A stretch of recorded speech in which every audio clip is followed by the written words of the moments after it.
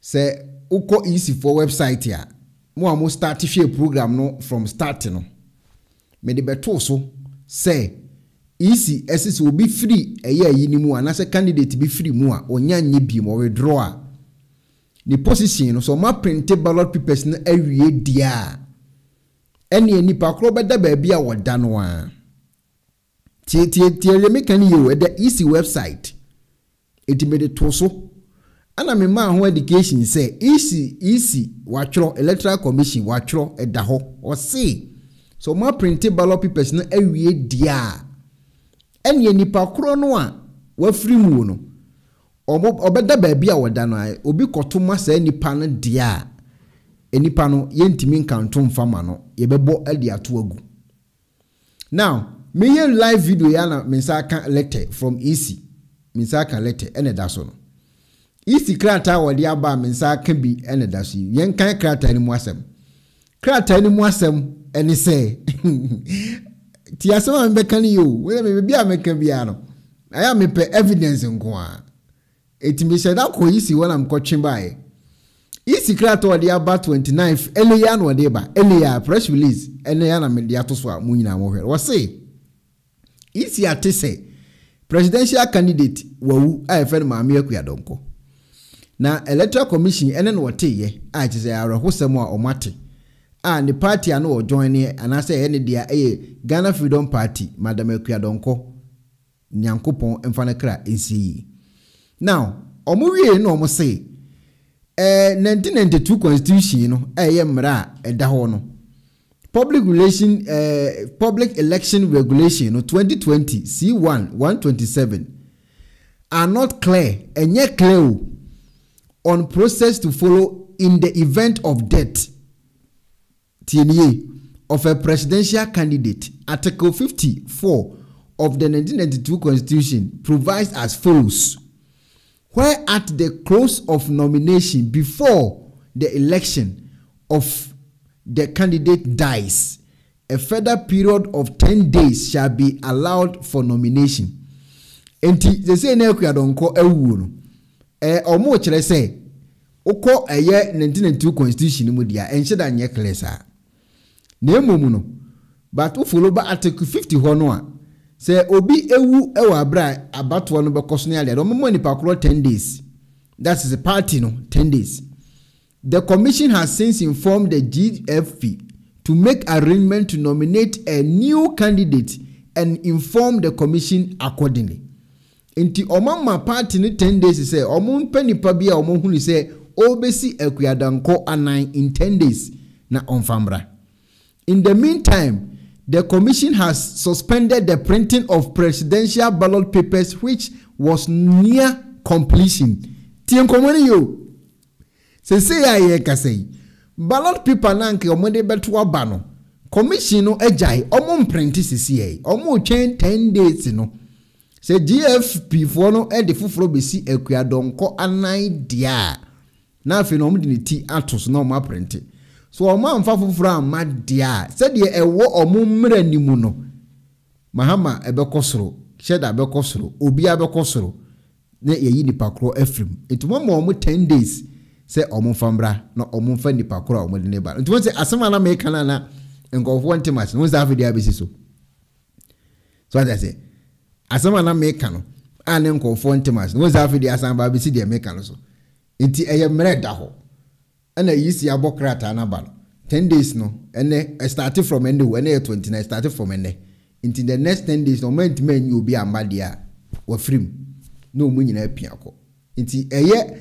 Roman father koko season pa so obi da number 8 na open 8 ne dia any Roman father any say we hold eye no key no ono kase Matthias me hold dia obeda ne 8 o kase o menyo interested a o meti akos for esoro me frɛ eye menua ye very say Lewis or ye political scientist na mbisa say na asemi ni nche mu wo ho ene say unia Lewis na pom ti say na boko.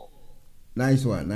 I rahosema insaka ye maame Akua Donkor awu na wo ye political scientist na me ka bibi say wo a wawu no e be affect political parties ni nyina amanfo se meboa na me say ma me fro wona woni politics mu pa na wo ni say na asem we I think say Kofi TV kura can catch e kan in term actually other political party no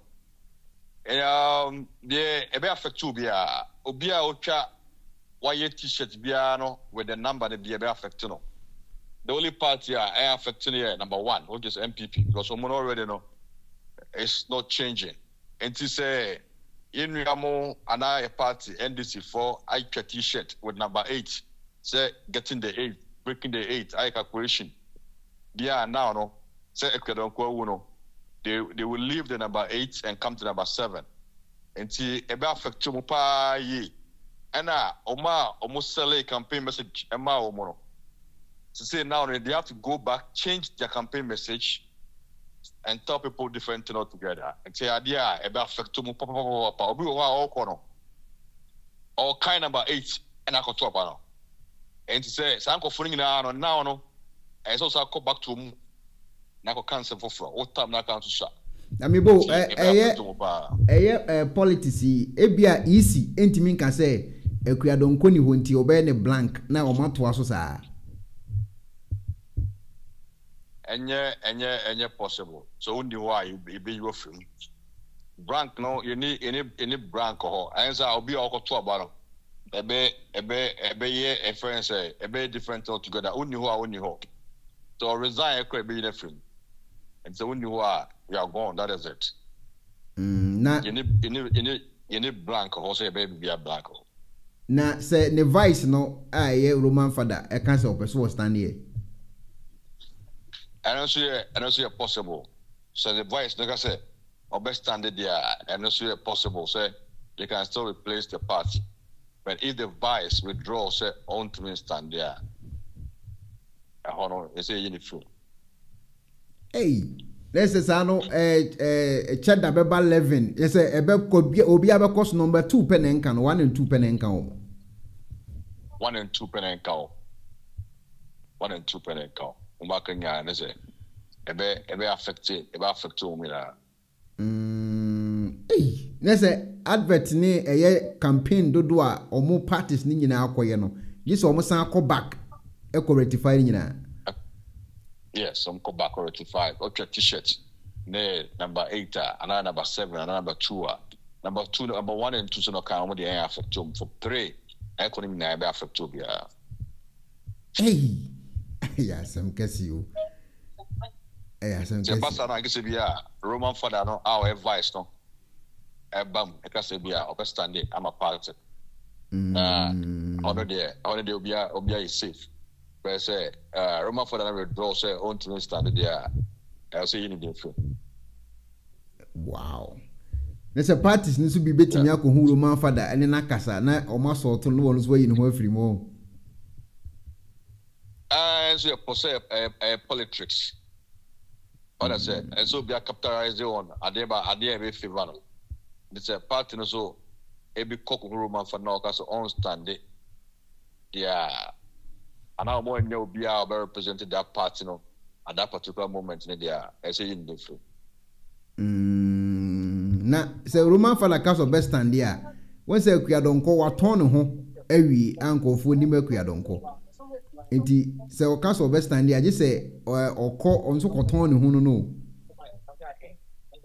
Oh say Ghana na wonu say a two party state now say MPP and NDC. Nti Akua Donkor wonu say she is not winning, but also out of who are preferred propriety. That is why she is there.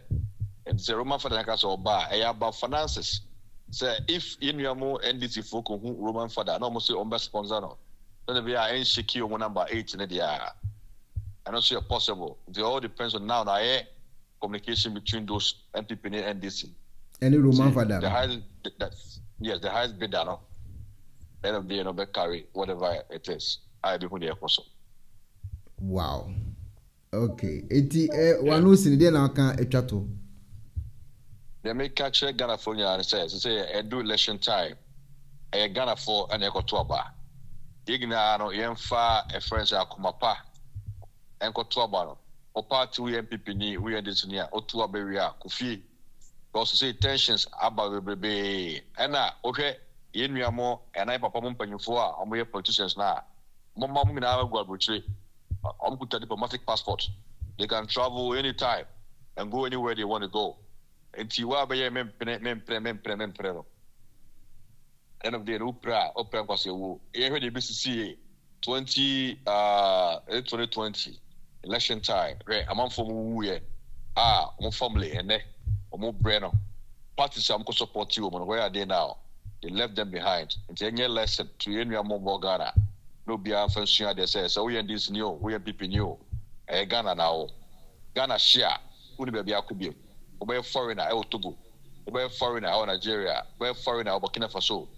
And if we want to be foreigner in different countries, now be slave there, then we should carry on with whatever we are doing. All Ghana right. share, you can have bread. All right. Own fact, my pa, got to about it. All right, Dunia, me da se fa. I'm so das. Abusiafo, na ese ye ka say de Roman father ni koko season pa. Se de menu ya chirichiri mu akire mi. Na se unua ekura position mu odu pan wo Ghana ho se ya ye ka say.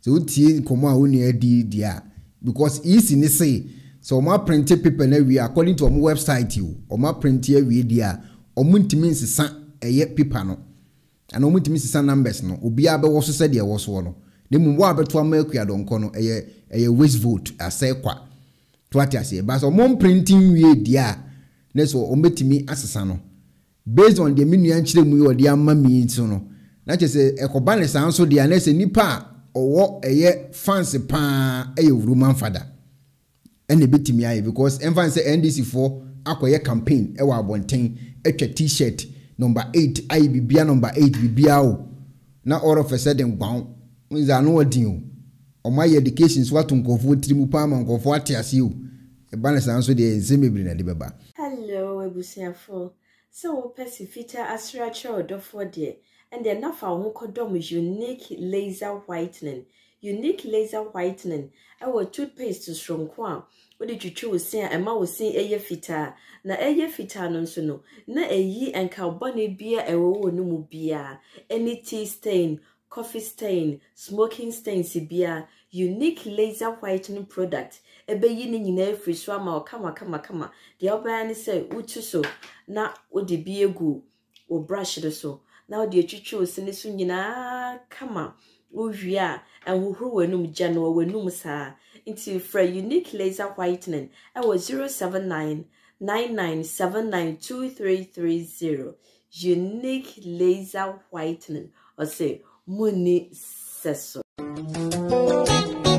Penifose bibi o wiase ntine da ni atopnum na ne pabone fonti e wo se wo bambo hu hia na ne papa mu de Pro Technologies ana me kan fama wo ane Pro Technologies. We are specialized in both sales and installation of CCTV cameras. Yeton, esa install CCTV cameras in the South Ghana and NASA brochure na ufi Ghana. Now peso CCTV camera installation. We need Pro Technologies and in South. We get CCTV camera installation, electric fence, automated gate, access control, video doorbell, and intercom, and satellite TV, home theater, so upebiato, and wato, and a pesebe install them out. Pro Technologies and our software. Na shenenso. Say fidie nyina from America brochime ndi send papam na opedia manwene ho na ne bo anso da form me cheye no the web brochime mu ha ene e branch e wo Ghana ye ni mo bra wo bre nti sika fa yensem tie fa nya japade ma wo Ghana wo da na ne tenese yesan general construction so web brochire na peso si fi o Ghana e dan plan bi o peso si se wa sha se dada ana afi na peso si